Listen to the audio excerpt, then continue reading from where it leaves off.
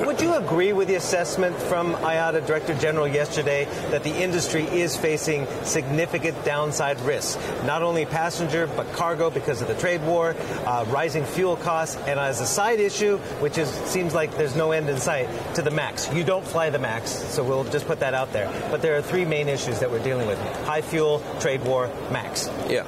Well, clearly, we see, of course, the same trends. When we released our first quarter earnings, we saw some results down because of higher fuel prices. And clearly, the trade war, or the disputes at least, are creating downward pressure on mostly cargo and affecting our results. Yeah. So going forward, though, with the operating expenses, if this is a prolonged trade war, do you see this affecting global travel and especially cargo?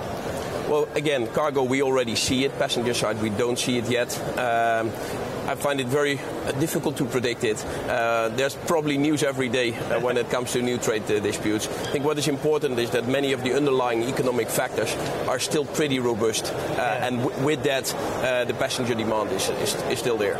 Now, we know that KLM and Air France came in 2003, bought KLM. You are run independently, though, right? And does the synergies that you have there in challenging times work? You really worked at cutting costs at KLM, while Air France has its issues with labor strife and profitability issues. Well, Air France KLM was created back in 2004. We have done really a lot already. All our commercial teams are integrated. We have one revenue management organization. All the network planning is coordinated. A lot of the purchasing is being done together.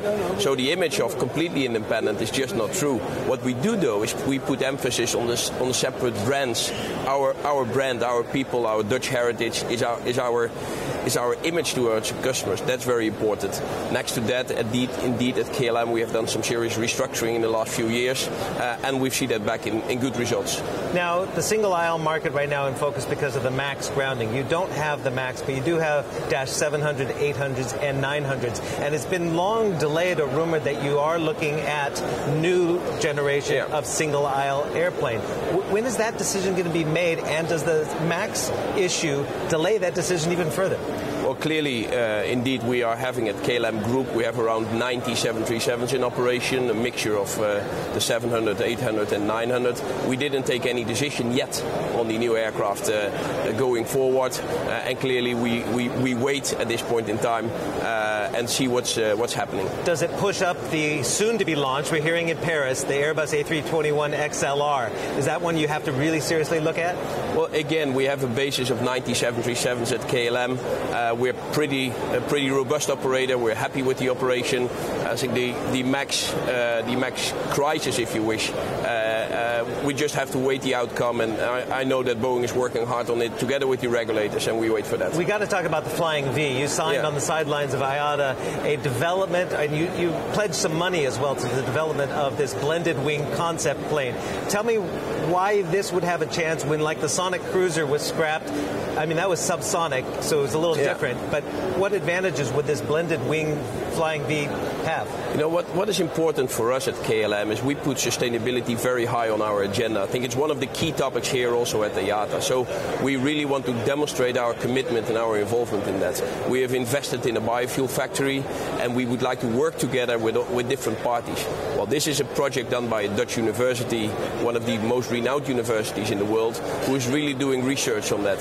What we in fact doing today is reaching out, engaging with our partners, supporting it financially to work it out. We will not build aircraft, neither will the university will. And I think it's good that we demonstrate to all our stakeholders, hey, we take this issue serious and we're working on that. So it's just a concept. I mean, how realistic, though, could it be? Because, again, as I said, Boeing for years looked at the Sonic Cruiser and decided, listen, people want efficiency more than they want speed.